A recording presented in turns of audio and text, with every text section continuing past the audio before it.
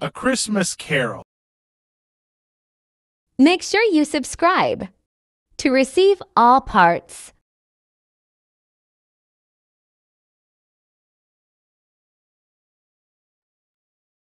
Chapter 4. The Second Spirit. Scrooge woke up, opened his bed curtain, and looked around.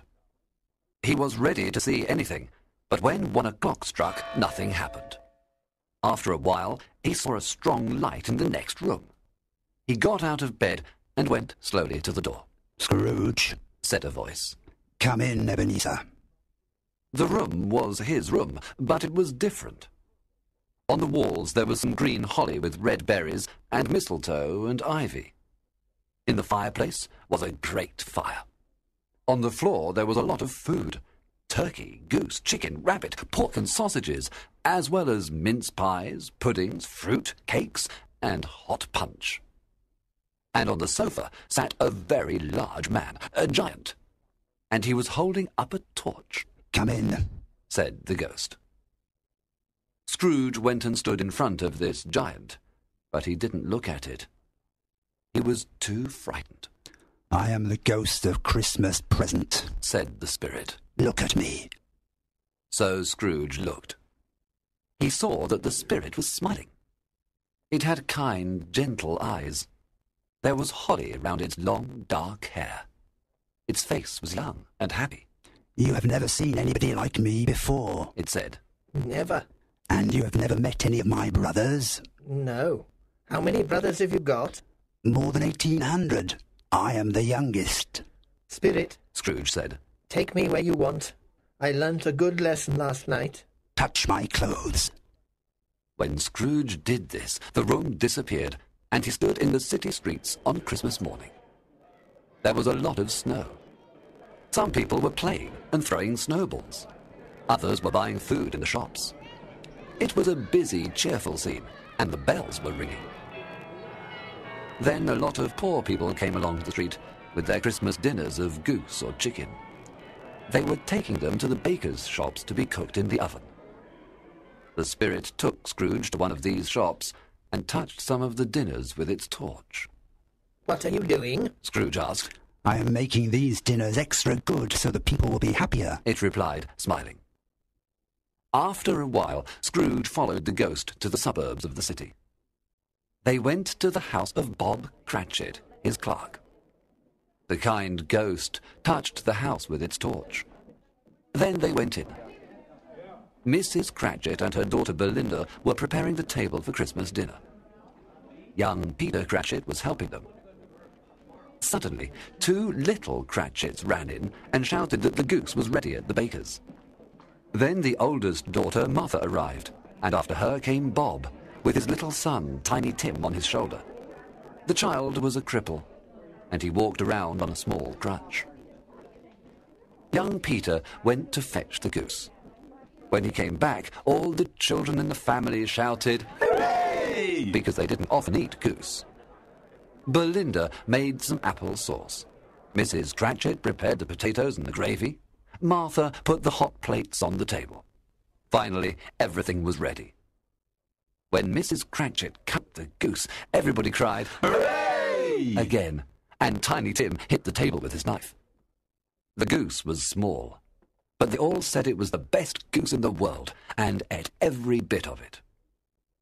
Then Mrs. Cratchit brought in the Christmas pudding with brandy on it. She lit the brandy with a match, and when they were all eating, they said, "Oh, lovely pudding!" Wonderful.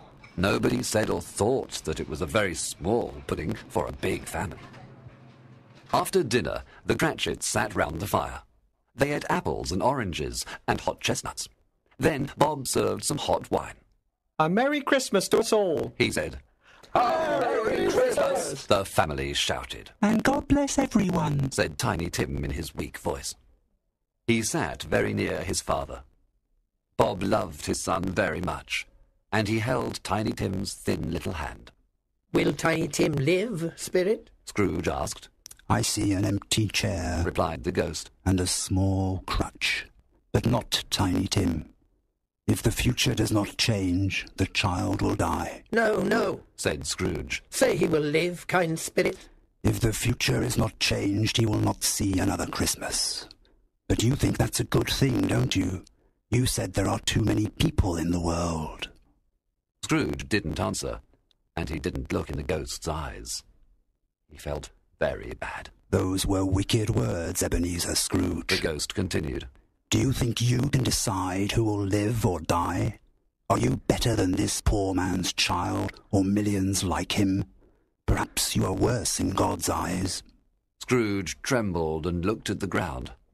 Suddenly, he heard his name. Mr. Scrooge, let's drink to Mr. Scrooge. It was Bob Cratchit, and he was holding up his glass. Drink to Mr. Scrooge? Said Mrs. Cratchit angrily. Drink to that hard old miser? What are you saying, Robert Cratchit? My dear, the children. It's Christmas Day. I know that, but I would like to tell Mr. Scrooge what I think of him. You know how bad he is. My dear, it's Christmas Day. Well, I'll drink to him because it's Christmas. A Merry Christmas and a Happy New Year, Mr. Scrooge, but you won't be merry or happy, I know. The children drank to Scrooge too, but his name was like a dark shadow in the room, and for a few minutes they were silent. Then they told stories and sang songs, and they felt better. The Cratchits were poor, and they looked poor. Their clothes were old. There were big holes in their shoes. Bob Cratchit's salary was very small.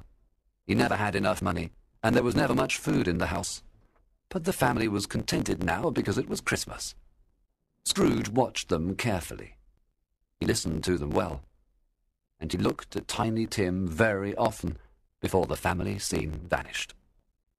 It was dark now, and snow was falling. Scrooge and the ghost walked along the streets and saw great fires in the houses where families and friends were enjoying Christmas together. The ghost was happy to see the celebrations. It laughed, and where it passed, people laughed too. And then Scrooge heard a loud, happy laugh. It was his nephew's. He saw him in a bright, warm room. When his nephew laughed, the other people in the room laughed with him. He said that Christmas was a humbug. The nephew laughed. And he believed it too.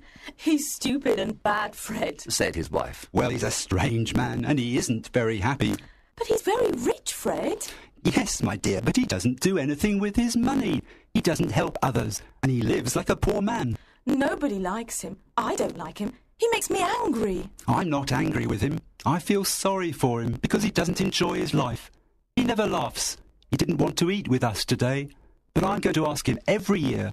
I'll say, "How are you, Uncle Scrooge? Come and eat with us." Then they played some music and sang. After that, there were games. When they played 20 questions, Scrooge forgot that they couldn't hear him, and he shouted his answers. Then his nephew thought of something, and everybody asked him questions. Is it an animal? Yes. Does it live in the city? Yes. Is it a horse? No. It wasn't a dog, a cat, or a pigeon. It made horrible noises. Sometimes it talked, and nobody liked it. I know what it is! Shouted Fred's wife. It's your Uncle Scrooge! She was right. A Merry Christmas and a Happy New Year to the old man, said Fred. Scrooge wanted to say this to Fred, but the scene vanished, and he and the ghost travelled again. Scrooge noticed that the spirit looked older. Its hair was grey now. Is your life so short? He asked. Very short. It ends tonight at midnight. It's 11:45. I haven't got much time. Look down here. The spirit opened its coat, and Scrooge saw 2 children on the ground, a boy and a girl. They were very thin. Their clothes were old and poor, and they were trembling with cold. They looked very hungry. Their eyes were sad. They looked older than children, and they were ugly, like monsters. Scrooge was shocked. Are they yours? He asked. No, they are man's. They belong to humanity. Haven't they got a house or a family? Aren't there a lot of prisons? The spirit replied. And aren't there any workhouses? Oh, no, no. Those are my words. Scrooge cried. The church clock struck 12. He looked around for the ghost, but it wasn't there. Then he remembered old Jacob Marley's words. The third spirit will come at 12 midnight.